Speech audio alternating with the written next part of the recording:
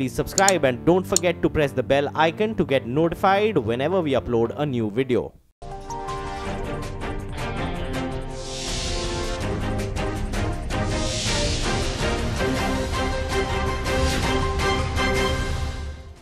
നമസ്കാരം, പ്രൈം ഡിബേറ്റിലേക്ക് സ്വാഗതം. ആദ്യം പ്രധാന വാർത്തകളിലേക്ക്.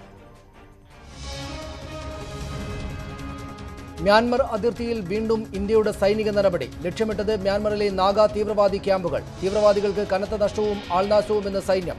നടപടി പാക് അധിനിവേശ കശ്മീരിലെ മിന്നലാക്രമണത്തിന്റെ വാർഷിക തലേന്ന്.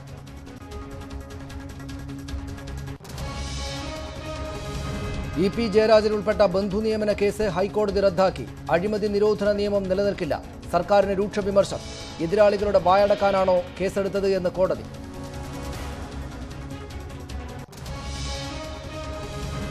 ദിലീപിന്റെ ജാമ്യാപേക്ഷ വിധി പറയാൻ മാറ്റി. ജാമ്യം നൽകുന്നതിനെ എതിർത്ത് പ്രോസിക്യൂഷൻ. 1.5 കോടിയുടെ കൊട്ടേഷനെന്ന് പൾസർ സുനി പറഞ്ഞതായി പോലീസ്. ഗൂഢാലോചനയിൽ തുടരന്വേഷണത്തിന് നീക്കം. റിമി ടോമി അടക്കം 4 പേരുടെ മൊഴിയെടുക്കണമെന്നും പോലീസ്.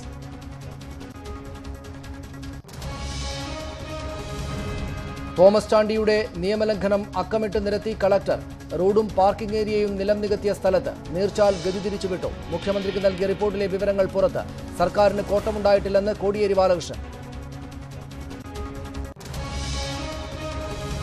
രാജ്യത്ത് സമ്പദ് രംഗം തകർന്ന് തരിപ്പണമായെന്ന് യശ്വന്ത് സിൻഹ. ധനമന്ത്രി ജനങ്ങളെ ദാരിദ്ര്യത്തിലേക്ക് തള്ളിവിടാൻ അത്യധ്വാനം ചെയ്യുന്നു. സമ്പദ് വ്യവസ്ഥയുടെ ചിറകൊടിഞ്ഞെന്ന് രാഹുൽ ഗാന്ധി. ഇന്ത്യ ദ്രുതഗതിയിൽ വളരുന്നുവെന്ന് രാജ്നാഥ് സിംഗിന്റെ മറുപടി.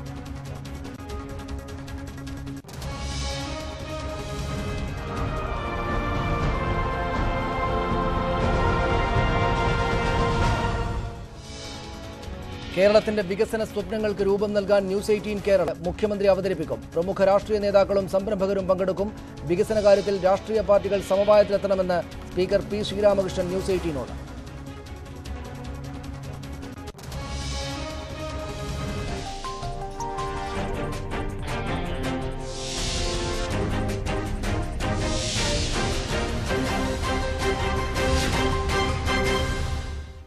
കേസൊഴിഞ്ഞു എന്നാൽ രാഷ്ട്രീയ ധാർമ്മിക വീഴ്ച പരിഹരിക്കപ്പെടുമോ?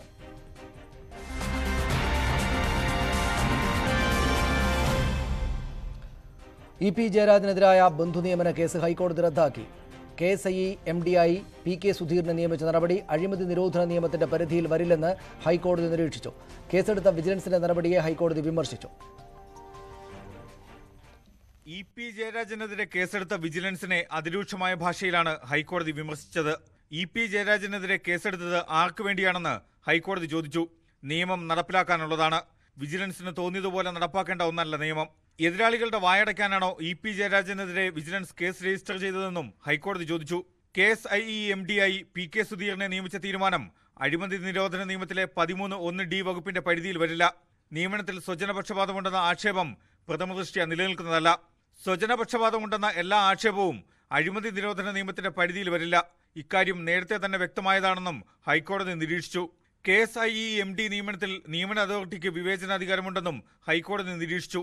നിയമനം വഴി സർക്കാരിന് സാമ്പത്തിക നഷ്ടമുണ്ടായിട്ടില്ല എന്ന സർക്കാർ വാദവും ഹൈക്കോടതി അംഗീകരിച്ചു. EP ജയരാജനടക്കം 3 പ്രതികൾക്കെതിരെ പ്രോസിക്യൂഷന് സാധ്യതയില്ലെന്ന അന്വേഷണ ഉദ്യോഗസ്ഥന്റെ നിലപാടിനും ഹൈക്കോടതി അംഗീകാരം നൽകി.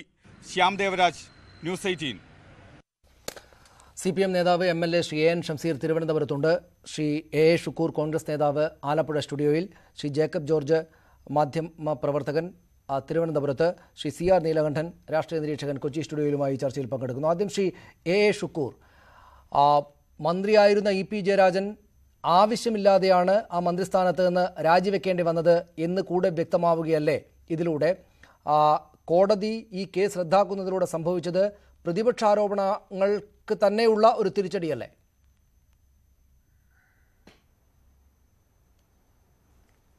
അങ്ങനെ നമുക്ക് കരുതാനാവില്ലല്ലോ.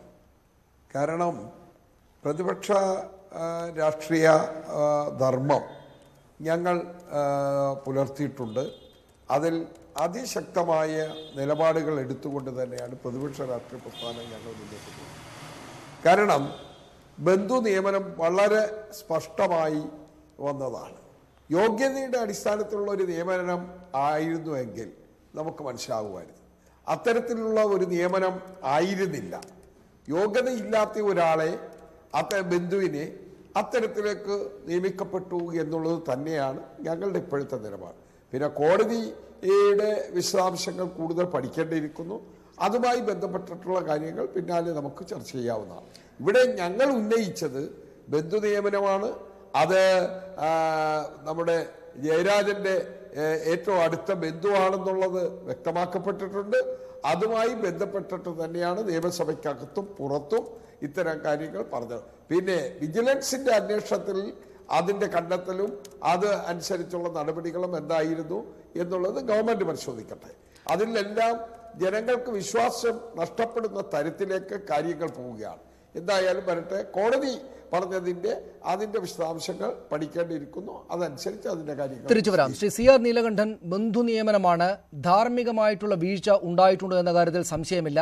രാഷ്ട്രീയമായിട്ട് EP ജയരാജന്റെ പാർട്ടി തന്നെയും അദ്ദേഹത്തെ താക്കീത് ചെയ്യുന്ന നിലയിലേക്ക് കാര്യങ്ങൾ എത്തിയിരുന്നു. സ്വാഭാവികമായിട്ടും ആ വീഴ്ച അവിടെ ഉണ്ട് എന്നത് വ്യക്തമാണ്. പക്ഷേ കോടതി ആ കേസ് സർക്കാരിനെ തന്നെയും ഈ കേസ് രജിസ്റ്റർ ചെയ്ത സംവിധാനത്തെ തന്നെയും വിമർശിച്ചുകൊണ്ട് തള്ളിക്കളഞ്ഞിരിക്കുന്നു എന്നത് അദ്ദേഹത്തെ കുറ്റവിമുക്തനാക്കുന്നത് തന്നെയല്ലേ?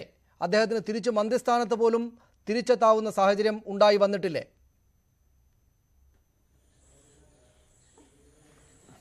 അല്ല, ഇവിടെ രണ്ട് പ്രശ്നങ്ങളുണ്ട്. ഒന്ന്, നിയമപരമായി ജയരാജൻ എന്ന വ്യക്തി മന്ത്രിസ്ഥാനത്തിരുന്നു കൊണ്ട് അഴിമതി നിരോധന നിയമത്തിൻ്റെ ലംഘനം നടത്തിയിട്ടില്ല എന്നാണ് ഹൈക്കോടതിയുടെ കണ്ടെത്തൽ. കറക്റ്റ്. ഒന്നാമത്തെ കാര്യം, അതിൽ ഹൈക്കോടതിയോ കോടതിയോ ശിക്ഷിച്ച എത്ര രാഷ്ട്രീയ നേതാക്കൾ കേരളത്തിൽ അഴിമതിക്കുണ്ട് എന്ന കാര്യം അന്വേഷിച്ചാൽ കഴിഞ്ഞ 60 വർഷമായി ഒരു ബാലകൃഷ്ണപിള്ള ഒഴിച്ച് ആരും ശിക്ഷിക്കപ്പെട്ടിട്ടില്ല എന്ന് പറഞ്ഞാൽ കേരളത്തിൽ ആരും ഇതുവരെ അഴിമതി ചെയ്തിട്ടില്ല. കാരണം കോടതി ശിക്ഷിച്ചിട്ടില്ലല്ലോ. മിക്ക ആളുകളെയും കോടതി വെറുതെ വിട്ടിട്ടുണ്ട്. അതുകൊണ്ട് കോടതി വെറുതെ വിട്ടു എന്നതുകൊണ്ട് മാത്രം 100% ധാർമ്മികമായി രാഷ്ട്രീയമായി ഉണ്ടോ എന്ന് പറയാൻ പറ്റില്ല. രണ്ടാമത്തെ കാര്യം, അദ്ദേഹത്തിനെ നിയമിച്ചില്ലല്ലോ, സുധീറിനെ നിയമിച്ചില്ലല്ലോ. സുധീറിനെ നിയമിക്കേണ്ട എന്ന് പ്രതിപക്ഷം പറഞ്ഞാലോ അല്ലെങ്കിൽ മാധ്യമങ്ങൾ പറഞ്ഞാലോ നിയമിക്കാതിരിക്കേണ്ട കാര്യമില്ല. സുധീറിനെ നിയമിച്ചത് ധാർമ്മികമായും രാഷ്ട്രീയമായും നിയമപരമായും ശരിയാണെങ്കിൽ സുധീറിനെ നിയമിച്ചുകൊണ്ട് മുമ്പോട്ട് പോകേണ്ടതായിരുന്നു. ഒന്നാമത്തെ കാര്യം. ആരെങ്കിലും പരാതി പറഞ്ഞാൽ ഉടനെ മാറ്റുമോ? അപ്പോൾ സുധീറിന്റെ നിയമനം ശരിയല്ല എന്ന് ജയരാജന് തോന്നുകയോ സുധീറിന് തോന്നുകയോ ചെയ്തതുകൊണ്ട് ആ നിയമനം നടന്നില്ല. അപ്പോൾ അവിടെ തകരാറുണ്ടായിട്ടുണ്ട്. ഇനി നേരത്തെ സനീഷ് പറഞ്ഞൊരു കാര്യമുണ്ട്, പാർട്ടി തന്നെ തീരുമാനിച്ചിട്ടുണ്ട്, വിജിലൻസ് കേസ് എടുത്തിട്ടുണ്ട്. ഇതൊന്നും ഇപ്പോൾ പ്രതിപക്ഷം ആരോപണം ഉന്നയിക്കുന്നു എന്ന് പറഞ്ഞാൽ പ്രതിപക്ഷം ആർക്കെതിരെ ആരോപണം ഉന്നയിക്കാത്ത? KM മാണിക്കെതിരെ കഴിഞ്ഞ ഗവൺമെന്റ് കാലത്ത് പ്രതിപക്ഷ ആരോപണം ഉന്നയിച്ചു. ഈ ഗവൺമെന്റ് ഇത്ര കാലം അധികാരം വന്നിട്ട് KM മാണിക്ക് എന്തെങ്കിലും കേസ് വന്നോ? എനിക്കറിയില്ല. KM മാണിക്കെതിരെ കേസ് ഉണ്ടോ? പോകുന്നുണ്ടോ? K ബാബുവിനെതിരെ കേസ് പോകുന്നുണ്ടോ? അപ്പോൾ ആരോപണം ഉന്നയിക്കുക എന്നുള്ളത് കഴിഞ്ഞ ഗവൺമെന്റ് ഉന്നയിച്ചു, ഈ ഗവൺമെന്റ് ഉന്നയിക്കും, ഈ ഗവൺമെന്റിനെതിരെ ഉന്നയിക്കും, അത് ഉന്നയിച്ചുകൊണ്ടേയിരിക്കും. കേസിൽ നിന്ന് വളരെ സമർത്ഥമായി രാഷ്ട്രീയ നേതാക്കൾ രക്ഷപ്പെടും. ഇതാണ് നമ്മൾ കാണുന്നത്. പിന്നെ രാജിവെച്ചു എന്നുള്ളതാണ് ഒരു വലിയ ശിക്ഷയെങ്കിൽ അതൊരു വലിയ ശിക്ഷയായി ഞാൻ കാണുന്നില്ല. കാരണം ഒരു ഭരണാധികാരി പൊതുസ്വത്ത് കൈകാര്യം ചെയ്യുമ്പോൾ സംശയത്തിന് അതീതനായിരിക്കണം. സംശയമുണ്ടെങ്കിൽ അയാൾ മാറി നിൽക്കുന്നതാണ് ഭരണാധികാരം ഒഴിഞ്ഞിക്കേണ്ടത്. കാരണം എന്താ, സംശയമുള്ള ഒരാൾ ഇരിക്കാൻ പാടില്ല. സംശയം തീർന്നു കഴിഞ്ഞാൽ അദ്ദേഹത്തിന് മന്ത്രിയാക്കണോ വേണ്ടോ എന്നുള്ളത് മുഖ്യമന്ത്രിക്ക് തീരുമാനിക്കാം. അദ്ദേഹം ധാർമ്മികമായി ശരിയായിരുന്നു ചെയ്തത് എന്നല്ല ഹൈക്കോടതി എന്ന് പറഞ്ഞത് എന്ന കാര്യം കൂടി ഓർക്കുക. അതാണ് ശ്രീ ജേക്കബ് ജോർജ്, ഈ കേസ് റദ്ദാക്കപ്പെട്ടിരിക്കുന്നു എന്നത് വസ്തുതയാണ്. പക്ഷെ അപ്പോൾ തന്നെയും EP ജയരാജൻ എന്ന CPM നേതാവ്, മന്ത്രിയായിരുന്നയാൾ ഇതോട് അനുബന്ധിച്ച് കേൾക്കേണ്ടി വന്ന ആരോപണങ്ങൾ ഇല്ലാതായിരിക്കുന്നു, അല്ലെങ്കിൽ ആരോപണങ്ങൾക്ക് വസ്തുതയില്ല എന്ന് സ്ഥാപിക്കപ്പെട്ടിരിക്കുന്നു എന്ന് പറയുക ശരിയായ കാര്യമാവുകയില്ല. അദ്ദേഹത്തിന് വന്നിരിക്കുന്ന ധാർമ്മികമായും രാഷ്ട്രീയമായുള്ള വീഴ്ച അവിടെയുണ്ട്. ഈ കേസ് റദ്ദാക്കപ്പെട്ടിരിക്കുന്നു എന്നത് സാങ്കേതികമായ കാര്യം മാത്രമാണ്. അതുകൊണ്ട് അദ്ദേഹം മന്ത്രിസ്ഥാനത്തേക്കൊക്കെ തിരിച്ചു വരിക എന്നത് ആലോചിക്കുക പോലും ചെയ്യാതിരിക്കുന്നതാണ് പാർട്ടിക്കും സർക്കാരിനും നല്ലത് എന്ന നിലപാടാണോ താങ്കൾക്കുമുള്ളത്? അല്ല, ഇതിനകത്ത് മന്ത്രിസ്ഥാനത്തിരുന്നും കൊണ്ട് ഒരു ബന്ധു നിയമനം, അതാണ് EP ജയരാജൻ ശ്രമിച്ചത്. പക്ഷേ ഇതിനകത്ത് 2 ഘടകങ്ങളുണ്ട്. നിയമപരമായിട്ട് കോടതി, ഹൈക്കോടതി പറയുന്നതാണ് ശരി. ഒന്നാമത്, അതിനകത്ത് സാമ്പത്തിക നഷ്ടമുണ്ടായിട്ടില്ല, ഈ നിയമനം നടന്നിട്ടില്ല. അതുകൊണ്ട് ഹൈക്കോടതി പറയുന്നത് 100% ശരിയാണ്. EP ജയരാജൻ ആ നിലയ്ക്ക് കുറ്റക്കാരനല്ല. നേരത്തെ CR നീലകണ്ഠൻ പറഞ്ഞതുപോലെ ഇതിനകത്തൊരു ധാർമ്മികമായ ഒരു പ്രശ്നമുണ്ട്. ഒരു അധികാരത്തിലിരിക്കുന്ന ആൾ, പ്രത്യേകിച്ച് ഇടതുപക്ഷം ഭരിക്കുമ്പോൾ, മുഖ്യമന്ത്രി പിണറായി വിജയനായിരിക്കുമ്പോൾ അദ്ദേഹത്തിൻ്റെ ചില കാഴ്ചപ്പാടുണ്ട്. തൻ്റെ ഗവൺമെൻറ് അഴിമതിക്ക് അതീതനായിരിക്കണം എന്നൊക്കെയുള്ളൊരു പ്രഖ്യാപിത നിലപാടുണ്ട് അദ്ദേഹത്തിന്. അങ്ങനെ വരുമ്പോഴത്തേക്ക് EP ജയരാജൻ ഒരു ബന്ധുവിനെ KSIEയുടെ മാനേജിംഗ് ഡയറക്ടറായിട്ട് നിയമിക്കാൻ ഉദ്ദേശിച്ചപ്പോൾ അതൊരു പത്രവാർത്തയായപ്പോൾ ആ സമയത്ത് തന്നെ മുഖ്യമന്ത്രി രാജിവെച്ച് പൊക്കോളാൻ EP ജയരാജനോട് ആവശ്യപ്പെടുകയായിരുന്നു. അത് ഒരു ധാർമ്മികതയുടെ വിഷയത്തിൻ്റെ പേരിലാണ്. പക്ഷേ രണ്ടാമത്തെ കാര്യം, സരീഷിൻ്റെ ചോദ്യത്തിൻ്റെ രണ്ടാമത്തെ ഭാഗം ഹൈക്കോടതി കൂടി ക്ലിയർ ചെയ്തിരിക്കുന്ന സ്ഥിതിക്ക് എൻ്റെ അഭിപ്രായം EP ജയരാജന് എന്തുകൊണ്ട് മന്ത്രി ആയിക്കൂടാ? അദ്ദേഹം ഇതുപോലെയുള്ള കാര്യങ്ങൾ ആവർത്തിക്കരുത് എന്ന് മാത്രമേ ഉള്ളൂ. കേരള രാഷ്ട്രീയത്തിൽ ഇതുപോലെയുള്ള വീഴ്ചകളും തെറ്റുകളും ഒക്കെ പറ്റുന്ന ധാരാളം പേരുണ്ട്, സാധാരണ മനുഷ്യരല്ലേ. അപ്പോൾ അദ്ദേഹത്തിൻ്റെ ഭാഗത്തുനിന്ന് ഒരു വീഴ്ചയുണ്ടായി, അതിന് അദ്ദേഹത്തിന് ശിക്ഷ കിട്ടി. ഇത്രയും കാലം അതും ആദ്യമായിട്ടാണ് കേരളത്തിലെ ഒരു CPMൻ്റെ ഒരു പ്രധാനപ്പെട്ട നേതാവാണ് EP ജയരാജൻ. കണ്ണൂർ രാഷ്ട്രീയത്തിലെ ഒരു പ്രധാന കണ്ണിയാണ് അദ്ദേഹം. അദ്ദേഹത്തിന് വളരെ കാലത്തെ പ്രവർത്തനത്തിന് ശേഷം കിട്ടിയ ഒരു മന്ത്രിസ്ഥാനം, അത് ആ നിലയ്ക്ക് അദ്ദേഹത്തിന് കിട്ടിയ ഒരു പദവിയാണ്. ആ പദവി അദ്ദേഹത്തിൻ്റെ തന്നെ ചെയ്തി കൊണ്ട് അദ്ദേഹത്തിന് ഇല്ലാതായി. അതിൻ്റെ ഒരു ശിക്ഷ അനുഭവിച്ചു. ഇനിയും അദ്ദേഹം മന്ത്രിസ്ഥാനത്തേക്ക് തിരിച്ചു വരണമോ എന്ന് ചോദിച്ചാൽ വ്യക്തിപരമായിട്ട് എൻ്റെ അഭിപ്രായം അതിൽ തെറ്റില്ല, അധാർമികമായിട്ടൊന്നുമില്ല എന്ന് തന്നെയാണ്. അതാണ് മന്ത്രിസ്ഥാനത്തേക്ക് തിരിച്ചു വരിക എന്ന കാര്യത്തിലേക്ക് വരുന്നതിന് മുമ്പ് ശ്രീ AN ഷംസീർ, കോടതി കേസ് റദ്ദാക്കിയിരിക്കുന്നു, ശരി തന്നെ, ആ കേസിനെ തള്ളിക്കളഞ്ഞിരിക്കുന്നു, അത് ആവശ്യമില്ലാത്ത കാര്യമാണ് എന്ന് പറഞ്ഞിരിക്കുന്നു, സ്ഥാപിച്ചിരിക്കുന്നു, ശരി തന്നെ. പക്ഷേ അപ്പോൾ തന്നെയും പാർട്ടി തന്നെ കണ്ടെത്തിയിട്ടുള്ള ധാർമ്മികവും രാഷ്ട്രീയവുമായ വീഴ്ച EP ജയരാജൻ്റെ ഭാഗത്തു നിന്നുണ്ടായിട്ടുണ്ട് എന്ന വസ്തുത അവിടെ നിൽക്കുകയും ചെയ്യുന്നുണ്ട്. ഏതാണ് പൊതുജനം വിശ്വാസത്തിലെടുക്കേണ്ടത്? CPM കണ്ടെത്തിയിട്ടുള്ള രാഷ്ട്രീയ വീഴ്ച, ധാർമ്മിക വീഴ്ച എന്നത് വലുതാണ്, അതുകൊണ്ട് അദ്ദേഹം ആ സ്ഥാനത്ത് ഇരിക്കേണ്ടതില്ല എന്ന നിലപാടിനെയാണോ? എന്നാൽ സാങ്കേതികമായിട്ട് ഈ കേസ് നിലനിൽക്കുകയില്ല, കേസ് എന്താണ് ഇവിടെ ഉള്ളത് എന്ന ഹൈക്കോടതിയുടെ നീതിന്യായ വ്യവസ്ഥയുടെ നിലപാടിനെയാണോ? ഏതിനെ മുന്നോട്ട് വെക്കാനാണ് CPM ആഗ്രഹിക്കുക? ഇവിടെ EP കേസിൽ EP ജയരാജനെതിരെ ഒരു ആരോപണം ഉയർന്നു വന്നു. തുടർച്ചയായി 13 ദിവസം കേരളത്തിലെ ദൃശ്യ പത്രമാധ്യമങ്ങൾ അദ്ദേഹത്തെ വളഞ്ഞിട്ട് വേട്ടയാടി. അതിൻ്റെ ഭാഗമായാണ് ഒരു കേസ് ഉൾപ്പെടെ രജിസ്റ്റർ ചെയ്യപ്പെട്ടതും അദ്ദേഹം രാജിവെച്ചതും. അദ്ദേഹം രാജിവെച്ചു, ഇപ്പോൾ അദ്ദേഹം അഗ്നിശുദ്ധി വരുത്തിയിരിക്കുന്നു. ഇവിടെ നിങ്ങൾ ചിന്തിക്കേണ്ട കാര്യമുണ്ട്, എന്തെങ്കിലും തരത്തിലൊരു ജാഗ്രത കുറവാണ് അദ്ദേഹത്തിൻ്റെ ഭാഗത്തുണ്ടായത്. ഏതെങ്കിൽ ആ നിലയിലേക്കുള്ള ഒരു അഴിമതിയോ മറ്റുമല്ല എന്ന് ഇപ്പോൾ കോടതി തന്നെ പറഞ്ഞു. നിങ്ങൾ കാണേണ്ട, നേരത്തെ ഇവിടെ പരാമർശിക്കപ്പെട്ടതുപോലെ അദ്ദേഹത്തിൻ്റെ രാഷ്ട്രീയ ജീവിതം നിങ്ങളൊന്ന് പരിശോധിക്കണം. ഏതാണ്ട് 5 പതിറ്റാണ്ടോളം സജീവ രാഷ്ട്രീയത്തിൽ നിൽക്കുന്ന, എനിക്ക് തോന്നുന്നു, എൻ്റെ ധാരണ ശരിയാണെങ്കിൽ വിദ്യാർത്ഥി സംഘടനാ പ്രവർത്തനത്തിലൂടെയാണ് സഖാവ് EP പൊതുരംഗത്തേക്ക് കടന്നു വന്നത്. കേരള രാഷ്ട്രീയത്തിൽ വെടികൊണ്ട, ബോംബേറ് കൊണ്ട, അടികൊണ്ട നേതാവ് അത് അപൂർവം മാത്രമേ ഉള്ളൂ. ഇത് മൂന്നും സഖാവ് EPക്ക് ചേർന്നാണ്. EPക്ക് നേരെ നടന്ന ആക്രമണങ്ങൾ, EPക്ക് നേരെ നടന്ന കൊലപാതക ശ്രമങ്ങൾ, ഇപ്പോഴും ആ വെടിയുണ്ടയുടെ അംശവും പേറിയാണ് സഖാവ് EP ജീവിക്കുന്നത്.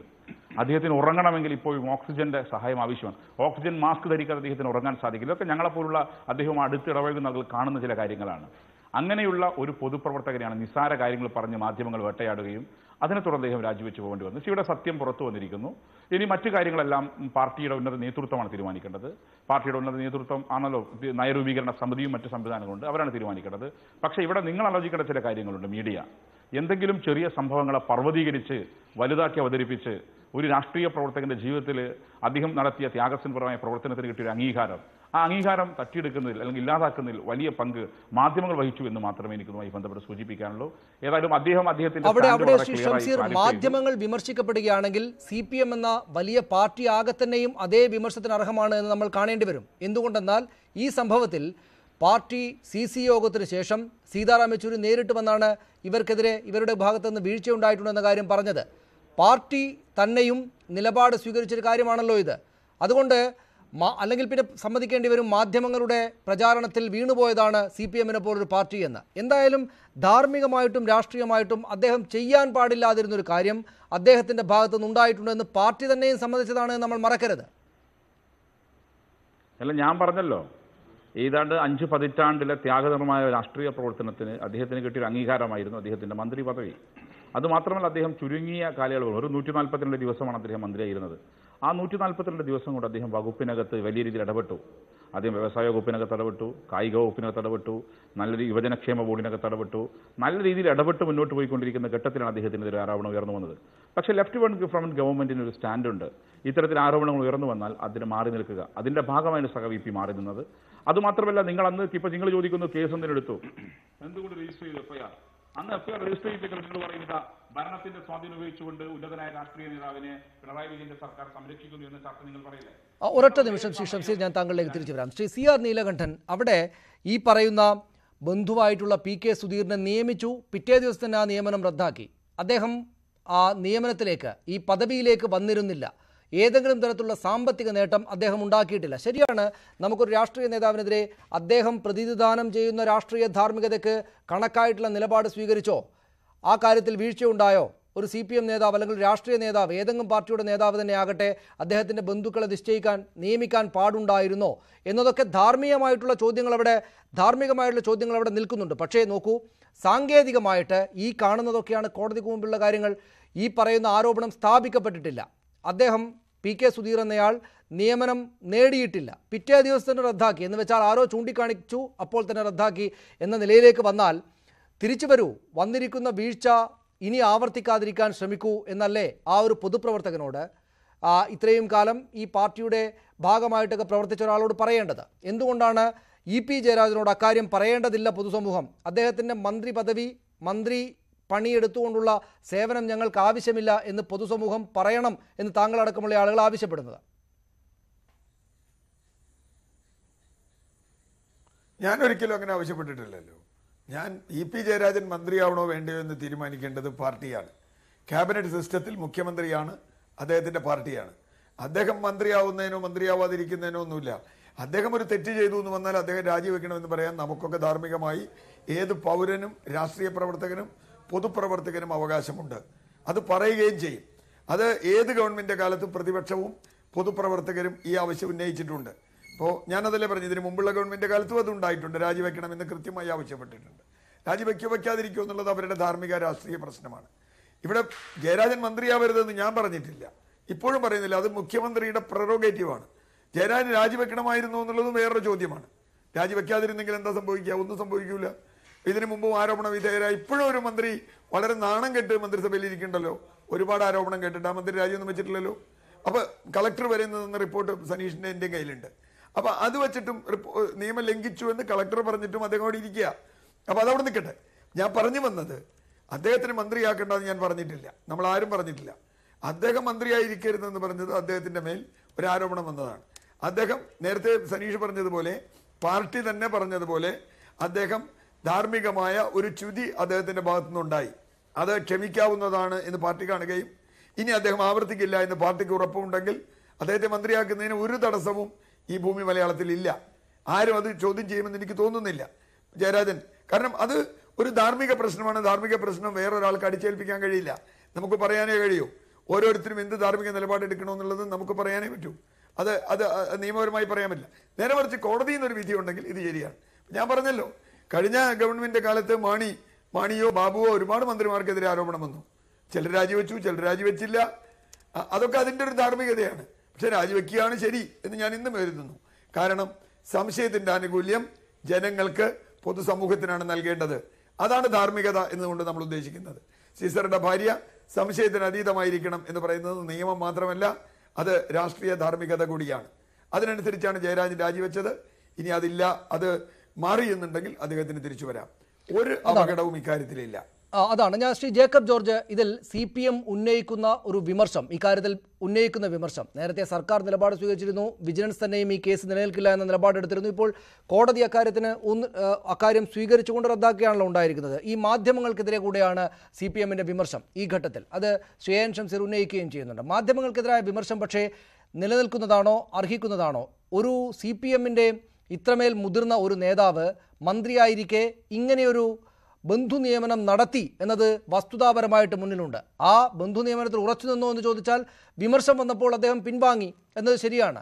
നിയമനത്തിലേക്ക് ഈ പറയുന്ന PK സുധീർ വന്നില്ല എന്നതും വസ്തുതയാണ്. പക്ഷേ ഉണ്ടാകാൻ പാടില്ലാതിരുന്ന ഒരു കുഴപ്പം പിടിച്ച നടപടിയിലേക്ക് EP ജയരാജൻ പോയി എന്നത് കോടതി സാങ്കേതികമായിട്ട് അദ്ദേഹത്തെ കുറ്റവിമുക്തനാക്കിയതിന് ശേഷം പോലും നിലനിൽക്കുന്ന വിമർശമാണ് എന്നത് കാണേണ്ടതല്ലേ? ശരിയാണ്. അതായത് ആ ഷംസീർ നേരത്തെ പറഞ്ഞു മാധ്യമങ്ങളെ കുറ്റപ്പെടുത്തിക്കൊണ്ട്. ഇപ്പോൾ നമ്മൾ ആ വിഷയത്തെ ചർച്ച ചെയ്യുമ്പോൾ മാധ്യമങ്ങളുടെ ഇടപെടൽ, ഇപ്പോൾ ഞാനൊക്കെ 80കളിൽ പത്രപ്രവർത്തന രംഗത്തേക്ക് വന്നയാളാണ്. അതിൽ നിന്ന് അന്നത്തെ 80കളിലെ പത്രപ്രവർത്തനം അല്ല ഇന്നത്തെ മാധ്യമ പ്രവർത്തനം. ശരിക്കും പറഞ്ഞാൽ എൻ്റെ അഭിപ്രായം ബഹുമാനപ്പെട്ട ഷംസീറിനോടും ഇതുപോലെയുള്ള രാഷ്ട്രീയ നേതാക്കന്മാരോടും എനിക്ക് പറയാനുള്ളത്, മാധ്യമങ്ങൾ ഇങ്ങനെയൊക്കെയാണ്. പ്രത്യേകിച്ച് ടെലിവിഷൻ ജേർണലിസത്തിൻ്റെ സ്വഭാവം അത് പരമ്പരാഗത രീതിയിലുള്ള പത്രപ്രവർത്തന രീതിയിൽ നിന്ന് മാറി, ആ സാമ്പ്രദായികമായ രീതികളിൽ നിന്ന് മാറിക്കൊണ്ടുള്ള ഒരു പത്രപ്രവർത്തനമാണ്. അപ്പോൾ ഇതിനകത്ത് എന്താണ് തെറ്റ്? പത്രങ്ങൾക്ക്, മാധ്യമങ്ങൾക്ക്, ടെലിവിഷനുകൾക്ക് എന്താണ് തെറ്റുപറ്റിയത്? ഒരു ധാർമ്മികമായ ഒരു അപാകത ഇ.പി. ജയരാജൻ്റെ ആ നിയമനത്തിൽ കണ്ടു. അത് പെട്ടെന്ന് വിവാദമാക്കി.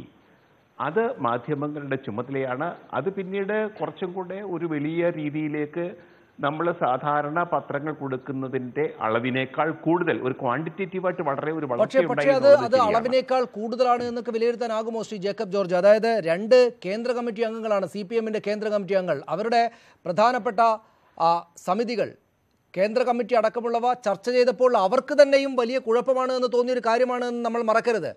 ആ ഇടതുപക്ഷ സർക്കാരിൻ്റെ വലിയ അഴിമതി വിരുദ്ധമായ നിലപാട് സ്വീകരിച്ച് അതിനുമേൽ വലിയ ജനപ്രീതിയുള്ള ഒരു ജനവിധി കിട്ടി.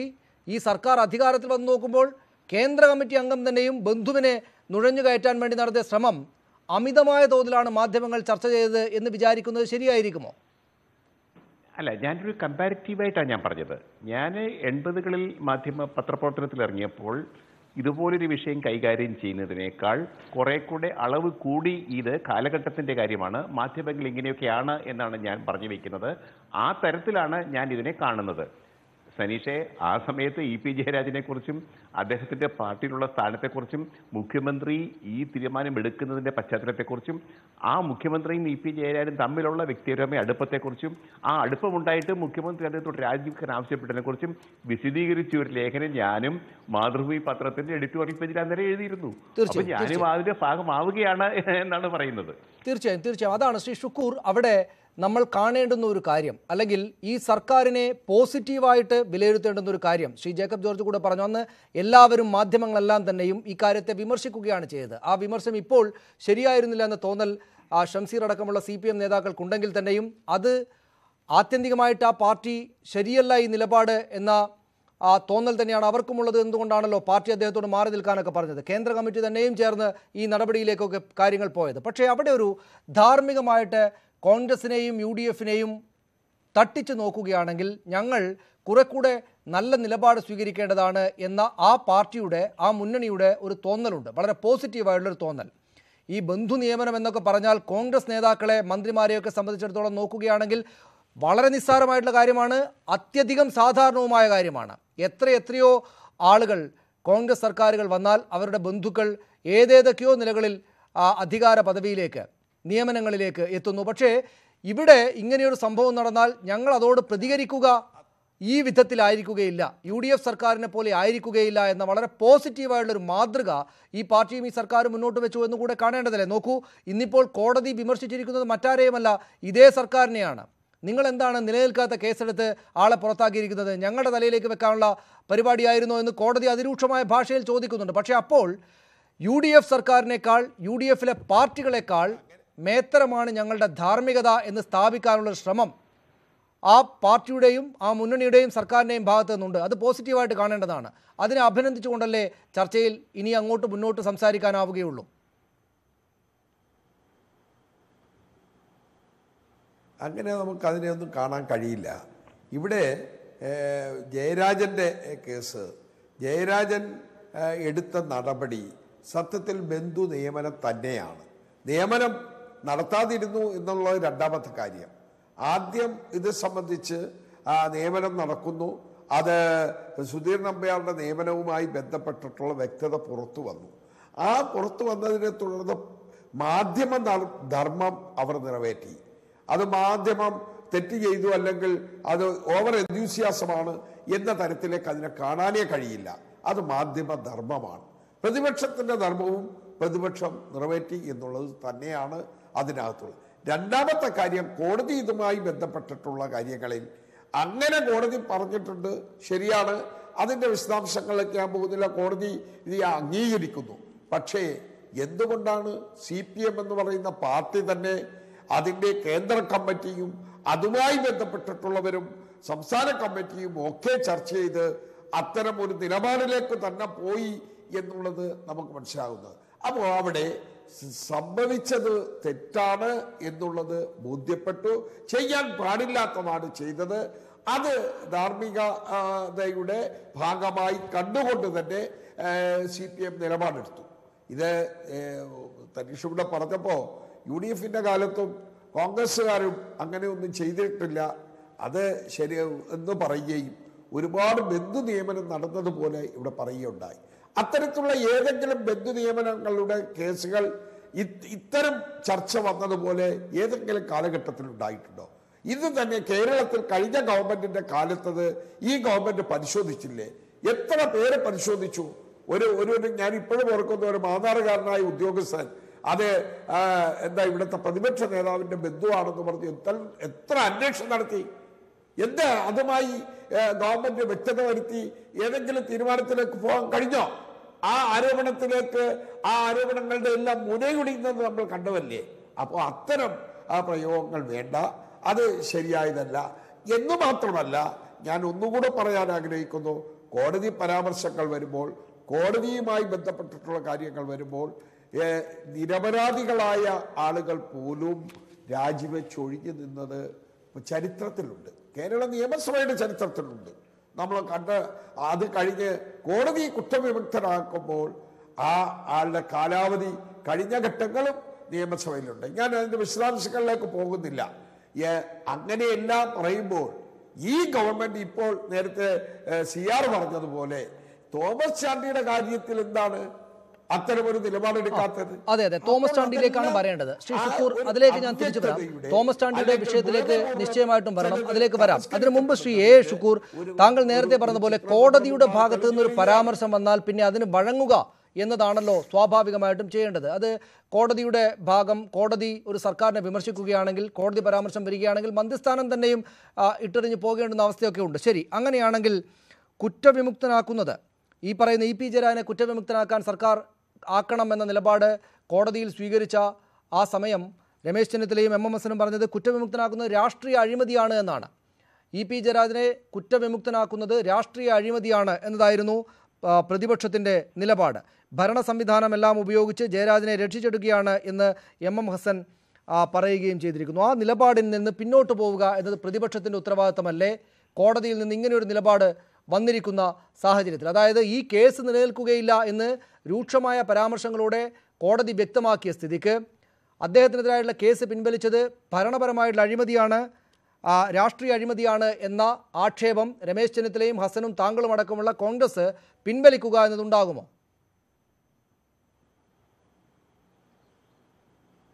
ഞങ്ങൾക്ക് അങ്ങനെ പിൻവലിച്ചു പോകാൻ പറ്റില്ലല്ലോ. ഞങ്ങളുടെ നിലപാട് അത് തന്നെയാണ്. കോടതി കുറ്റമുക്തനാക്കി എന്നുള്ളത് ശരിയാണ്, അത് ഞങ്ങൾ അംഗീകരിക്കുന്നുണ്ട്. സത്യത്തിൽ രാഷ്ട്രീയ അഴിമതി നടന്നല്ലോ. FIR എടുത്തതും അതുമായി ബന്ധപ്പെട്ട് നിയമനം നടന്നില്ല എന്നുള്ളത്, നിയമനത്തിന് വേണ്ടിയുള്ള ഉത്തരവിട്ടതും അത് നേരിട്ട് ഉത്തരവിട്ടതും കൈയോടെ പിടിക്കപ്പെട്ടിട്ടുള്ളതാണ്. നമ്മൾ അതിനകത്തൊന്നും മറച്ചു വെച്ചിട്ട് കാര്യമില്ല. അതാണ് ഞാൻ തിരിച്ചു വരാം താങ്കളിലേക്ക്.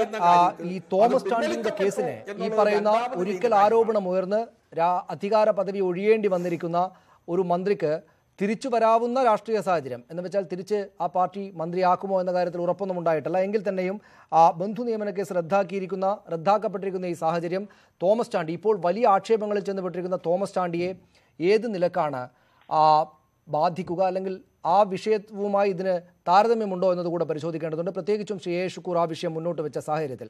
വളരെ പെട്ടെന്ന് തിരിച്ചു വരാം അതിലേക്ക്, അതിഥികളിലേക്ക് ഇടവേളയ്ക്ക് ശേഷം.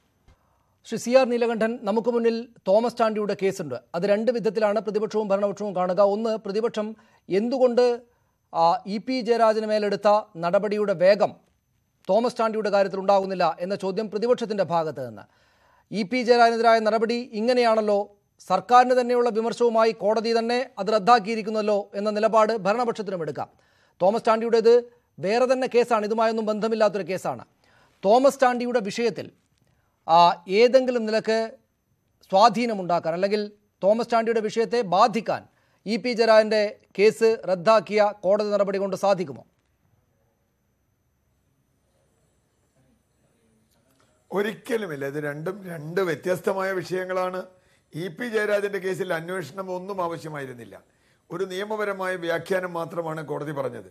അവിടെ കൃത്യമായി വിവരങ്ങളൊന്നും ആർക്കും അറിയാതിരുന്നില്ല. എല്ലാ വിവരവും എല്ലാവർക്കും അറിയാം. പിന്നെ അതൊരു വ്യാഖ്യാനമാണ്.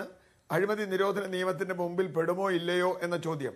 സർക്കാരിന് നഷ്ടം വന്നിട്ടില്ലെങ്കിൽ അഴിമതി നിരോധന നിയമത്തിന്റെ പെടില്ല എന്ന് കോടതി വിധി.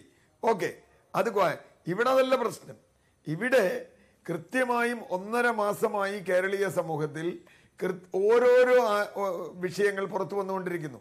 2008 ശേഷം നടത്തിയിട്ടുള്ള നികത്തലുകൾ, കയ്യേറ്റങ്ങൾ ഒന്നൊന്നായി പുറത്തു വന്നുകൊണ്ടിരിക്കുന്നു. അതിൽ രേഖകൾ നഷ്ടപ്പെട്ടിരിക്കുന്നു. അവിടെ ഒരുപാട് ഇന്നിപ്പോൾ കളക്ടർ കൊടുത്ത റിപ്പോർട്ട്, നമ്മളാരും കൊടുത്തതല്ല, റവന്യൂ മന്ത്രി ആവശ്യപ്പെട്ട് കളക്ടർ കൊടുത്ത റിപ്പോർട്ട് എന്റെയും സനീഷിന്റെയും കയ്യിലുണ്ട്. കൃത്യമായി അതിൽ ഏതൊക്കെ നിയമലംഘനങ്ങൾ നടന്നിരിക്കുന്നുവെന്ന് അക്കമിട്ട് പറഞ്ഞിരിക്കുന്നു. മാത്രവുമല്ല, ഏറ്റവും ഒടുവിൽ നെൽവയൽ നീർത്തട സംരക്ഷണ നിയമത്തിന്റെ 3-ാം വകുപ്പ് അനുസരിച്ച് ലംഘനം നടന്നിരിക്കുന്നുവെന്ന് അർത്ഥശങ്കയ്ക്കിടയില്ലാത്ത വിധം കളക്ടർ പറഞ്ഞിരിക്കുന്നു. ഇവിടെ ഒരു പ്രശ്നമുണ്ട്.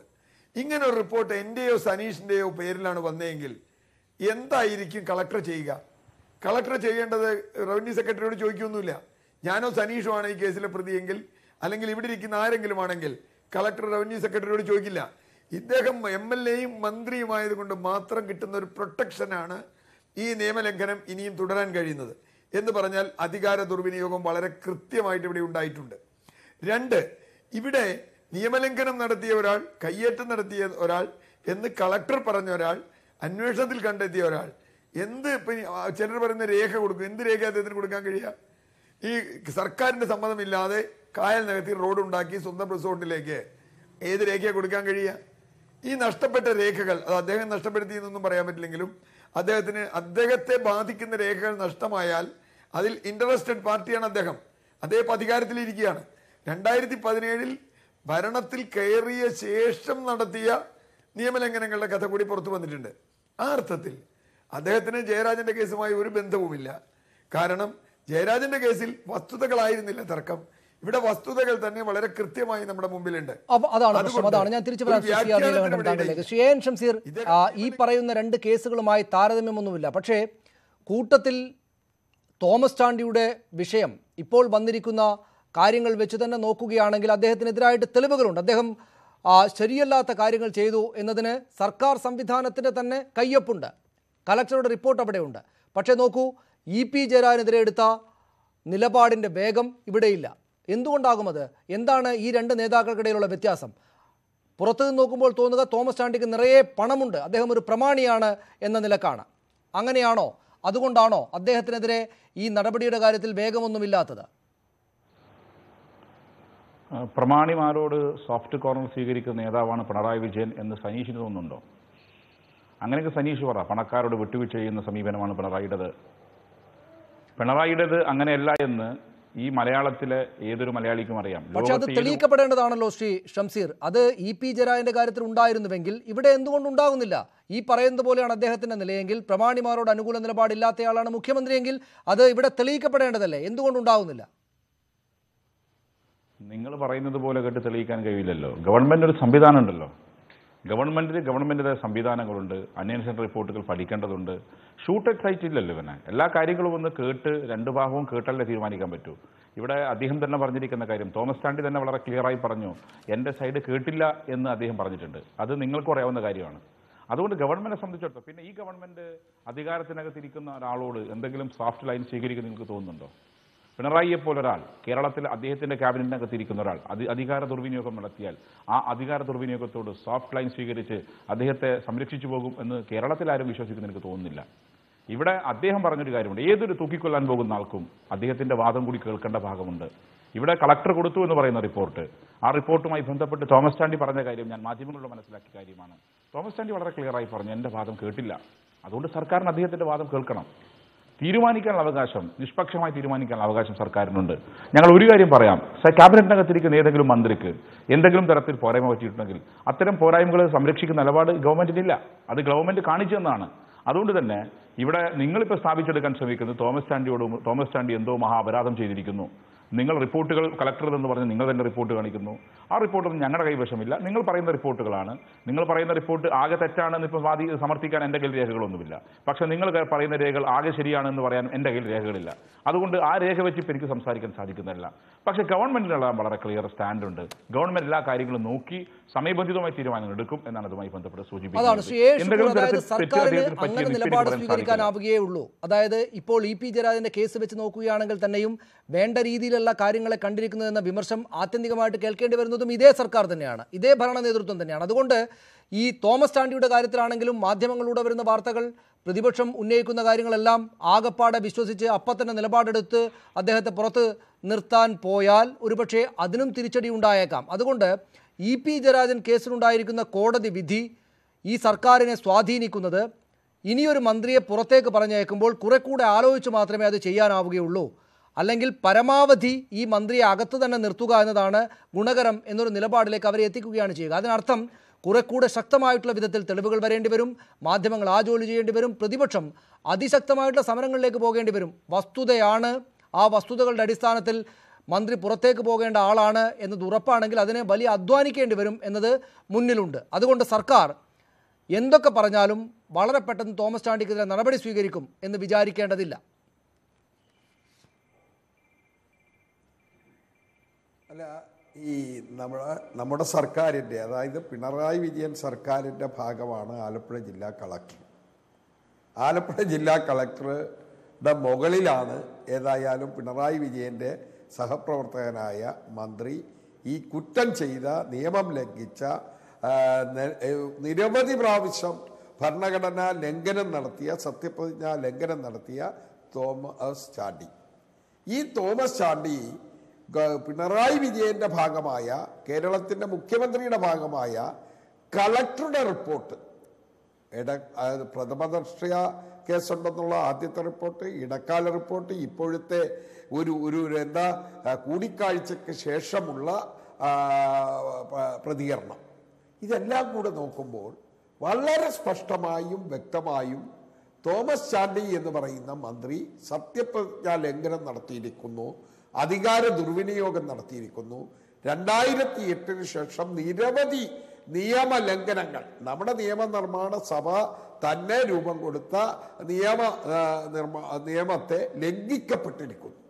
അത് ഒരു ക്രിമിനൽ കുറ്റം വരെ ചെയ്ത രീതിയിൽ പലതും വന്നു എന്ന് മാത്രമല്ല, 2014 ശേഷം അദ്ദേഹത്തിന്റെ നെൽവയൽ നികത്തി പണിതിട്ടുള്ള കെട്ടിടത്തിനോട് ചേർന്ന് 60 സെന്റ് പാർക്കിംഗ് ഏരിയ നിർമ്മിച്ചതുമായി ബന്ധപ്പെട്ട് അത് പൂർവ്വസ്ഥിതിയിലാക്കണമെന്ന് കടലാസ് കൊടുത്തിട്ട് അത് ചെയ്യാതിരുന്നിരിക്കുന്നു. അങ്ങനെ നിരവധി കാര്യങ്ങൾ ഞാനൊന്ന് വെച്ച് പറയട്ടെ. ആലപ്പുഴ ജില്ലയിലെ തന്നെ നിരവധി സ്ഥലങ്ങളിൽ ഇതേ കളക്ടറും മുൻപിരുന്ന കളക്ടർമാരും ആഡിയോമാരും എത്ര നിലം നികത്തി, 5 സെന്റ് 6 സെന്റ് 10 സെന്റ് നിലം നികത്തിയത്, അനുവാദമില്ലാതെ നികത്തിയത്, പൂർവ്വസ്ഥിതിയിലാക്കിയ കേസുകൾ നമ്മുടെ മുൻപിലുണ്ട്. പാവപ്പെട്ടവൻ ഒരു വീട് വെച്ചു, 5 സെന്റ് അനുവാദം വാങ്ങി, അല്ലെ 10 സെന്റ് അനുവാദം വാങ്ങി വെച്ച വീട്, അതൊരു മുറുക്കാക്കട നടത്തിയതിന്റെ പേരിൽ നമ്പർ ഇട്ട് കൊടുക്കാത്ത നിരവധി കേസുകൾ. അവർക്ക് ആ കച്ചവടം നടത്താൻ പാടില്ല. ഒരു കൊച്ചു കച്ചവടം, വീട്ടില് ഒരു വരുമാനത്തിന്റെ ഭാഗമായുള്ള, അവരുടെ ഒരു സ്വയം തൊഴിലിന്റെ ഭാഗമായുള്ള കച്ചവടമുള്ളത് കൊണ്ട് കൊടുക്കാതിട്ടിരിക്കുന്ന 100 കണക്കിന് കേസുകൾ നമ്മുടെ ജില്ലയിൽ തന്നെയുണ്ട്. കളക്ടറുടെ മുമ്പാകെയുണ്ട്, ആർഡിഒയുടെ മുമ്പാകെയുണ്ട്. അപ്പൊ അത്തരം കാര്യങ്ങളിൽ കർക്കശമായ നിലപാട്. മന്ത്രിക്ക് എന്തു തോന്നിവാസവും ചെയ്യാം, ഏത് നിയമവും ലംഘിക്കാം, ഏത് തരത്തിലും ഭരണഘടന സത്യപ്രതിജ്ഞ ലംഘനം ഉൾപ്പെടെ ഭരണഘടനയെ ലംഘിക്കാം, വെല്ലുവിളിക്കാം. അതിനു വേണ്ടി ഏത് തരത്തിലും ഇതിനെ നീട്ടിക്കൊണ്ടുപോകാം, അല്ലെങ്കിൽ ജനങ്ങളിൽ നിന്ന് ഒളിക്കാൻ വേണ്ടിയുള്ള എല്ലാ കള്ളം പ്രവർത്തനങ്ങളും നടത്താം. പക്ഷേ ഇവിടെ ഒരു നീതി, പ്രത്യേക നീതി മന്ത്രിക്ക് കൊടുക്കുന്നു, പാവപ്പെട്ടവനും സാധാരണക്കാരനും ഈ ഗവൺമെന്റ് നീതി കൊടുക്കുന്നില്ല എന്ന ഒരു സ്ഥിതിവിശേഷം ഉണ്ടായാൽ എങ്ങോട്ട് പോകും നമ്മുടെ നാട്ടിലെ പാവങ്ങളുടെ, അല്ലെങ്കിൽ അവരുടെ അവസ്ഥ? അവരേത് തരത്തിലൊക്കെ പ്രതികരിക്കും?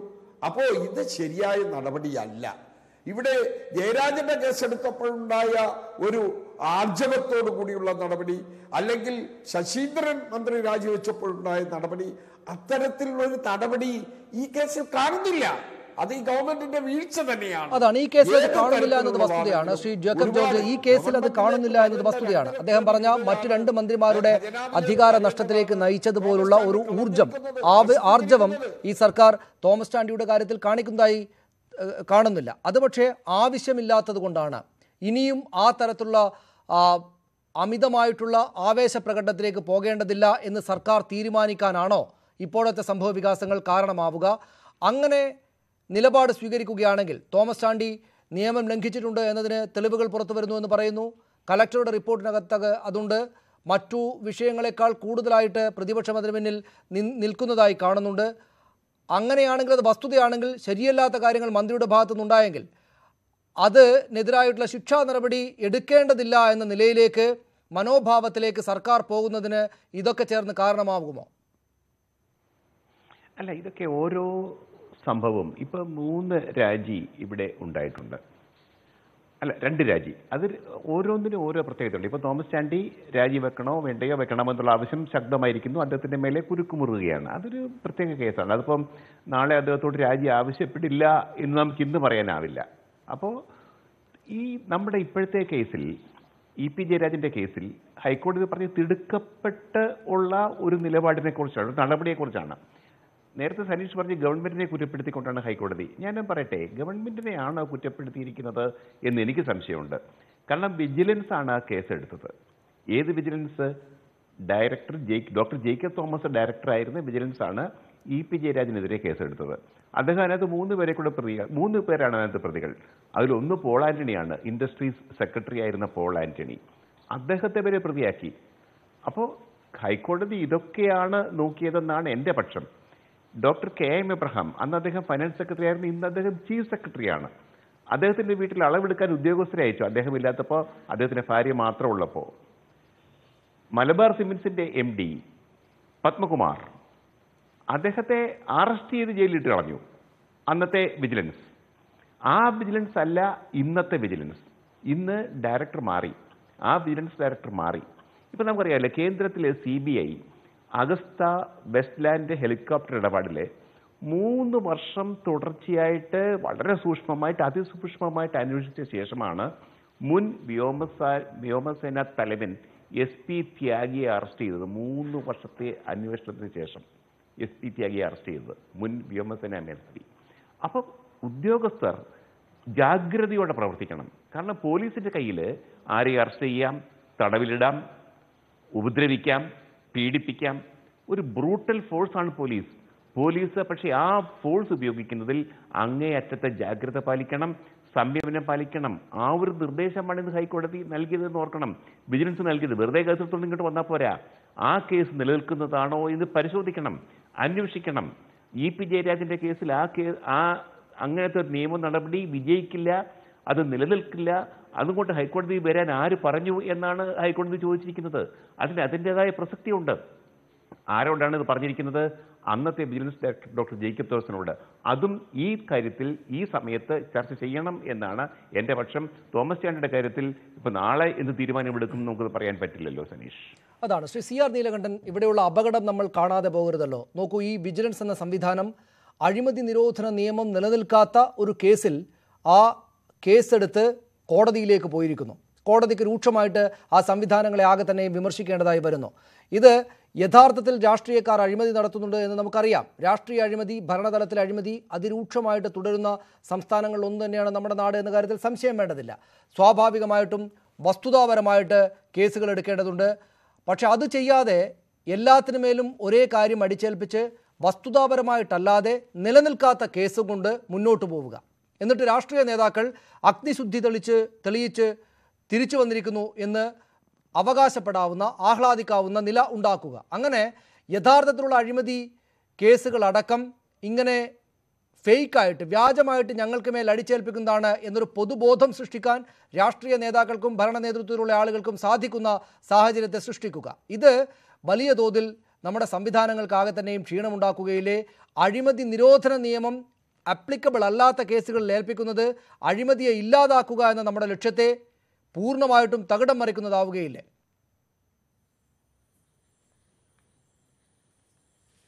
തീർച്ചയായിട്ടും നേരത്തെ ജേക്കബ് ജോർജ് പറഞ്ഞ ഒരു വളരെ പ്രധാനപ്പെട്ട ഒരു കാര്യം, ഏത് കേസും പ്രത്യേകിച്ചും ഒരു അഴിമതി കേസ് അന്വേഷിച്ച് തീരുമാനമെടുക്കുമ്പോൾ അതിൻ്റെ സൂക്ഷ്മമായ അംശങ്ങൾ എടുത്തിരിക്കണം. കാരണം അത് വളരെ അപകടകരമാണ്. പക്ഷേ ഹൈക്കോടതി ജയരാജൻ മന്ത്രിസ്ഥാനം രാജിവെച്ചതിനെ കുറിച്ചൊന്നും ഹൈക്കോടതി അഭിപ്രായം പറഞ്ഞിട്ടില്ല കേട്ടോ. അത് വേറൊരു വിഷയമാണ്. മന്ത്രിസ്ഥാനം രാജിവെക്കുന്ന വിഷയം കോടതിയിൽ വന്നിട്ടുമില്ല. കേസെടുത്ത വിഷയമാണ് പറഞ്ഞത്. നമുക്ക് അത് രണ്ടും രണ്ടായിട്ട് തന്നെ കാണണം. അപ്പോൾ ഇവിടെ വളരെ പ്രധാനമായിട്ടും സനീഷ് ചോദിച്ച ചോദ്യം ശരിയാണ്. പക്ഷെ എന്നെ വിഷമിപ്പിക്കുന്ന വേറൊരു കാര്യമാണ് സനീഷ്.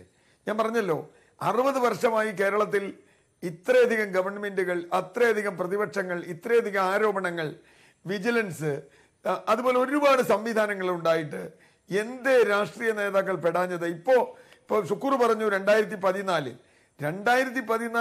ഇതേ ആലപ്പുഴ കളക്ടർ, ഈ വ്യക്തിയല്ല തഹസിൽദാരുടെ റിപ്പോർട്ട് വെച്ച് ഇയാളുടെ റിസോർട്ട്, ഈ പറയുന്ന വ്യക്തിയുടെ റിസോർട്ട് കയ്യേറിയിട്ടുണ്ട് എന്ന് കണ്ടെത്തി റിപ്പോർട്ട് കൊടുത്തിട്ടുണ്ട്. അന്ന് ഷുക്കൂറിന്റെ പാർട്ടിയായിരുന്നു കേരളം ഭരിച്ചിരുന്നത്. അന്ന് വിജിലൻസിന്റെ ചുമതല അവർക്കായിരുന്നു. അവരും ചെയ്തില്ല. ഞാൻ പറഞ്ഞു വന്നത്, രാഷ്ട്രീയ നേതൃത്വങ്ങളുടെ അവരെ സഹായിക്കുന്ന ഉദ്യോഗസ്ഥരുടെ അഴിമതി തുറന്ന് കാട്ടപ്പെടാതെ പോകുന്നു എന്ന ഗൗരവതരമായൊരു വിഷയം നമ്മൾ ചർച്ച ചെയ്യപ്പെടാതിരിക്കുക. എന്നിട്ട് ഏതെങ്കിലും ഒരു ശരിയല്ലാത്ത കേസ് എടുത്തു എന്ന് പറയുക. ഇനി ആരുടെ പേരിൽ കേസെടുത്താലും അയ്യോ ഇത് ജയരാജന്റെ കേസ് പോലെയാവും എന്ന് പറയുക. അതല്ലേ ഞാൻ ചോദിച്ചത്, കഴിഞ്ഞ 60 വർഷത്തിനിടയിൽ വിജിലൻസ് കേസെടുത്ത ബാലകൃഷ്ണപിള്ള ഒഴിച്ച് ബാക്കി 6 ശിക്ഷിക്കപ്പെട്ടിട്ടുണ്ട്. എത്ര കാലം നീട്ടി കേസൊക്കെ പോയി. അതിൽ പ്രതി ആരാന്ന് പോലും അറിയില്ല. ഇപ്പോഴും നമുക്ക് പാമോലിനും ലാവലിനും ആരാ പ്രതി എന്ന് പോലും അറിയില്ല. പ്രതി മാറിക്കൊണ്ടിരിക്കുന്നു. എത്ര കൊല്ലം മുമ്പ് നടന്ന കേസ്. നമ്മുടെ അഴിമതി അന്വേഷണ സംവിധാനം ഫലപ്രദമല്ല എന്ന് തന്നെയാണ് ഇത് കാണിക്കുന്നത്. അത് കുറച്ച് ചിലപ്പോൾ തെറ്റിപ്പോയിട്ടുണ്ടാവാം ഈ വലത്തോട്ട്. പക്ഷെ മിക്കപ്പോഴും ഇത് തെറ്റിപ്പോയിട്ടുള്ളത് അഴിമതിക്കാരെ സംരക്ഷിക്കുന്ന ഭാഗത്തേക്കാണ് എന്നാണ് ഒരു പൗരൻ എന്ന നിലയ്ക്ക് എൻ്റെ അഭിപ്രായം. അതാണ് ശ്രീ ഷംസീർ, നമുക്ക് ഈ ചർച്ച അവസാനിപ്പിക്കാം. അതായത് ഇതിൻ്റെ അഴിമതിയുമായി ബന്ധപ്പെട്ട അഴിമതി എന്ന വിഷയവുമായി ബന്ധപ്പെട്ട കാര്യങ്ങളൊക്കെ അവിടെ തുടരുന്നുണ്ട്. ഏത് നിലക്കാണ് അത്തരം കാര്യങ്ങളിലേക്ക് വരും ദിവസങ്ങൾ കാര്യങ്ങളെ കൊണ്ടുവരിക എന്ന് കാത്തിരുന്ന് തന്നെ കാണേണ്ടതുണ്ട്. പക്ഷേ നമ്മുടെ മുന്നിലുള്ള രാഷ്ട്രീയമായുള്ള ചോദ്യം EP ജയരാജനെ തിരിച്ചു മന്ത്രിസഭയിലേക്ക് എത്തിക്കാൻ പിണറായി വിജയൻ മുഖ്യമന്ത്രി തയ്യാറാകുമോ എന്നതാണ്. EP ജയരാജൻ വീണ്ടും മന്ത്രിയാകണം എന്നാഗ്രഹിക്കുകയാണോ CPM പ്രവർത്തകർ ചെയ്യുന്നത്? ഇവിടെ അതിനു മുമ്പ് CR പറഞ്ഞൊരു കാര്യമുണ്ട്, EP ജയരാജൻ മന്ത്രിയാവേണ്ട കാര്യം കോടതി പറഞ്ഞിട്ടില്ല എന്നുള്ളത്. കോടതിയിലെ പർവ്യൂവിൽ അത് വരില്ല എന്ന് മനസ്സിലാക്കാനുള്ള ബുദ്ധിയൊക്കെ കേരളത്തിലെ ജനങ്ങൾക്കുണ്ട്. ഈ CRന്റെ പ്രശ്നം CR മാത്രമല്ല അറിയുന്നുള്ളതാണ്. കോടതിയുടെ മുന്നിൽ വിഷയം വരില്ല, മന്ത്രിസ്ഥാനം ചർച്ച ചെയ്യപ്പെട്ടിട്ടില്ലല്ലോ, അതല്ലല്ലോ ഇവിടുത്തെ വിഷയം. അപ്പോൾ CR എല്ലാം അറിയുന്ന ആളും ബാക്കി ആളുകൾ ഒന്നും അറിയാത്ത ആളാന്നുള്ള ധാരണയിലേക്ക് നിങ്ങൾ ചർച്ചയിൽ പെടുന്ന രീതി ഇനിയെങ്കിലും നിങ്ങൾ അവസാനിപ്പിക്കണം. പിന്നെ സാധാരണ നിലയിൽ പത്രങ്ങൾക്ക് എഡിറ്റോറിയൽ ഉണ്ട്, പത്രത്തിന്റെ അഭിപ്രായം പറയാൻ. ചാനലിനും അതുപോലെ എഡിറ്റോറിയലുകളില്ല. അതുകൊണ്ട് സനീഷ് അഭിപ്രായം പറ. സനീഷ് അഭിപ്രായം പറയേണ്ടത് ചാനലിന്റെ അഭിപ്രായമാണ്. നിങ്ങളുടെ അഭിപ്രായം എന്താണ്? Being A citizen of Kerala, അദ്ദേഹത്തിന്റെ പാർട്ടി അദ്ദേഹത്തെ ആ സ്ഥാനത്ത് നിന്ന് താക്കീത് ചെയ്താണ്, അവിടെ ഇരുന്നുകൊണ്ട് ചെയ്യാൻ പാടില്ലാത്ത കാര്യം ചെയ്തതാണ് എന്ന് പറഞ്ഞതാണ്. അതുകൊണ്ട് നിങ്ങൾക്ക് അഭിപ്രായം പറയാലോ. മന്ത്രിസ്ഥാനത്തേക്ക് വരണോ വേണ്ടേ എന്നുള്ള കാര്യത്തിൽ നിങ്ങളുടെ അഭിപ്രായം നിങ്ങൾ വ്യക്തമാക്കണം. അദ്ദേഹത്തിന്റെ പാർട്ടി അദ്ദേഹത്തെ തള്ളിക്കളഞ്ഞതാണ്, അദ്ദേഹം കുറ്റം ചെയ്തു ധാർമ്മികമായിട്ട് എന്ന് പറയുന്നതാണ് ഷംസീർ. അതുകൊണ്ട് അദ്ദേഹത്തെ മന്ത്രിസ്ഥാനത്തേക്ക് കൊണ്ടുവരിക എങ്ങനെയാണ് സാധ്യമാവുക നിങ്ങളുടെ പാർട്ടിക്ക്? സനീഷ്, ഞാനൊരു കാര്യം ഒറ്റ വാചകം പറഞ്ഞോട്ടെ ഷംസീറിന്റെ അഭിപ്രായത്തോടെ. കാരണം ഈ പരിപാടി തന്നെ ഒരു തരത്തിലൊരു എഡിറ്റോറിയലാണ്. ഷംസീറിനെയും എന്നെയും വിളിച്ചിരുത്തിയിരിക്കുന്നു, CR നീലകണ്ഠനെയും ഷുക്കൂറിനെയും വിളിച്ചിരിക്കുന്നു. നമ്മുടെ വ്യക്തിപരമായ അല്ലെങ്കിൽ ഷംസീറിന്റെ രാഷ്ട്രീയപരമായ അഭിപ്രായങ്ങളല്ലേ ഇത് പറയുന്നത്. ഇത് ജനങ്ങൾ കേൾക്കുന്നു, ജനങ്ങൾക്ക് ഒരു തീരുമാനമെടുക്കാം. അല്ല, അതിൽ എഡിറ്റോറിയലിനകത്ത് പറയുന്നതാണ്. പക്ഷേ നമുക്കുള്ള വസ്തുത ഇത്രയേ ഉള്ളൂ. അതായത് CPM എന്ന പാർട്ടിയുടെ കേന്ദ്ര കമ്മിറ്റി അദ്ദേഹത്തിന് ധാർമ്മികമായിട്ടുള്ള വീഴ്ച പറ്റിയിട്ടുണ്ട് എന്ന് കണ്ട് അദ്ദേഹത്തെ താക്കീത് ചെയ്തതാണ്. നമുക്കതറിയാം. CPM എന്ന പാർട്ടിയാണല്ലോ കേന്ദ്രത്തെ ഈ സർക്കാരിനെ നയിക്കുന്നത്. അപ്പോൾ CPM തന്നെ ധാർമ്മികമായ വീഴ്ച ആദ്യത്തെ 120 ദിവസത്തിനകത്ത് പറ്റിയ ഒരാളെ വീണ്ടും മന്ത്രിയാക്കണമെന്ന് ചോദിച്ചാൽ നാട്ടുകാരെന്താകും പറയുക എന്ന് എനിക്കറിയില്ല. എൻ്റെ അഭിപ്രായത്തിന് ഒരു പ്രസക്തിയുമില്ലാത്തതാണ്. അല്ല, നാട്ടുകാരുടെ അഭിപ്രായം പറയേണ്ട ചുമതല ഇപ്പോഴും News 18 ആരും ഏൽപ്പിച്ചിട്ടില്ല. ഇല്ല, നമുക്കില്ല. അതുകൊണ്ടാണ് ഞാൻ താങ്കളോട് ചോദിച്ചത്, ഒരു പാർട്ടി പ്രവർത്തകൻ എന്ന നിലയ്ക്ക് അദ്ദേഹം മന്ത്രിസ്ഥാനത്തേക്ക് തിരിച്ചു വരണം എന്നാണോ താങ്കൾ ആഗ്രഹിക്കുന്നത്? താങ്കളെപ്പോലുള്ള രാഷ്ട്രീയ പ്രവർത്തകർ അക്കാര്യം ആഗ്രഹിക്കുന്നുണ്ടാകുമോ എന്ന് ഞാൻ ചോദിക്കുകയായിരുന്നു. CPIM ഒരു രീതിയുണ്ട്. ഞാൻ CPIM എന്ന് പറയുന്ന ഒരു കേഡർ പാർട്ടിയുടെ ചട്ടക്കൂടിൽ വളർന്നു വരുന്ന ഒരാളാണ്. അപ്പോൾ എനിക്ക് എൻ്റെ അഭിപ്രായം അങ്ങനെ ചാനലിനകത്ത് വന്നിരുന്നത് പറയാൻ കഴിയില്ല. എനിക്ക് ആഗ്രഹങ്ങളുണ്ട്, എനിക്ക് യോജിപ്പും വിയോജിപ്പും ഉണ്ടാകാം. പക്ഷെ എൻ്റെ യോജിപ്പും വിയോജിപ്പും രേഖപ്പെടുത്തേണ്ടത് ഈ ന്യൂസ് 18 അല്ലെങ്കിൽ ഏതെങ്കിലും ചാനൽ 8 മണിക്കത്തെ ചർച്ചയ്ക്കോ 9 മണിക്കത്തെ ചർച്ചയ്ക്കല്ല. എനിക്ക് എൻ്റെ പാർട്ടിയുണ്ട്, എൻ്റെ പാർട്ടിക്ക് ഘടകമുണ്ട്. അതിനകത്ത് മാത്രമേ എനിക്ക് അഭിപ്രായം പറയുള്ളൂ. ബീങ് an അച്ചടക്കമുള്ള ഒരു പാർട്ടി പ്രവർത്തകൻ എന്ന നിലക്ക്, ഒരു ഡിസിപ്ലിൻഡ് ആയ പാർട്ടി കേഡർ എന്ന നിലക്ക് എനിക്ക് എൻ്റെ അഭിപ്രായം ചാനലിനകത്ത് വന്നിരുന്ന് പറയാൻ സാധിക്കില്ല. എൻ്റെ ആഗ്രഹം എന്താണോ, എൻ്റെ ആഗ്രഹം ഇല്ലാത്തത് എന്താണോ എന്ന് എനിക്ക് പറയാൻ പറ്റില്ല. ഏതായാലും ഇതിലെല്ലാം ഉചിതമായ തീരുമാനമെടുക്കാനുള്ള പ്രാപ്തിയുള്ള പാർട്ടിയും അതിന് നേതൃത്വം കൊടുക്കുന്ന ഗവൺമെന്റും നേതൃത്വം കൊടുക്കുന്ന മുഖ്യമന്ത്രിയും അതിനെ നയിക്കാൻ കെൽപ്പുള്ള പാർട്ടി സെക്രട്ടറിയും കേരളത്തിലുണ്ട്. അപ്പോൾ അത് ആ പാർട്ടിയുടെ ഘടകം തീരുമാനിക്കട്ടെ. അതിപ്പോൾ ഇവിടെ ചർച്ചക്കകത്തിരുന്ന് അതിങ്ങനെ മന്ത്രിയാക്കണോ, പാർട്ടിക്കാരുടെ അഭിപ്രായം എന്താ? ഇതൊരു റഫറൻഡം അല്ലല്ലോ, റഫറൻഡത്തിന്റെ രീതിയിലേക്ക് ഇത് പോയിട്ടില്ലല്ലോ. അതുകൊണ്ട് എൻ്റെ പാർട്ടി അതുമായി ബന്ധപ്പെട്ട കാര്യങ്ങൾക്ക് തീരുമാനം എടുക്കേണ്ടതാണെന്നാണ് എൻ്റെ അഭിപ്രായം. അതിനകത്ത് എൻ്റെ അഭിപ്രായം പറയാൻ ഇത് വേദിയല്ല എന്നുള്ളതുകൊണ്ട്, ഞാൻ ഈ വേദിക്കകത്ത് പറയുന്നത് ഒരു അച്ചടക്കമുള്ള കേഡർ എന്ന നിലയ്ക്ക് എനിക്ക് യോജിച്ചതല്ല എന്നുള്ളതുകൊണ്ട് എനിക്ക് ആ അഭിപ്രായം ഇവിടെ പറയാൻ സാധിക്കില്ല. യഥാർത്ഥത്തിൽ എനിക്കത് അറിയാവുന്നതാണ് ഷംസീർ, താങ്കൾക്ക് മറുപടി ഇവിടെ പറയാനാകുന്നതല്ല എന്ന്. പക്ഷേ അതൊരു ചോദ്യമാണല്ലോ, ആ ചോദ്യം ഉന്നയിക്കപ്പെടേണ്ടതാണല്ലോ എന്തുകൊണ്ട് ചോദിച്ചാണ്. താങ്കൾക്ക് അതിനുള്ള മറുപടി പറയുക സാധ്യമല്ല എന്ന് എനിക്കറിയാം. വളരെ നന്ദി ശ്രീ ഷംസീർ ഈ ചർച്ചയിൽ പങ്കെടുത്തതിന്. ഒപ്പം Shri Jacob George, Shri A Shukkur, Shri CR Neelakantan ഈ ചർച്ചയിൽ പങ്കെടുത്തതിന് നന്ദി. ഇടവേളയ്ക്ക് ശേഷം പ്രൈം ഡിബേറ്റ് തുടരും.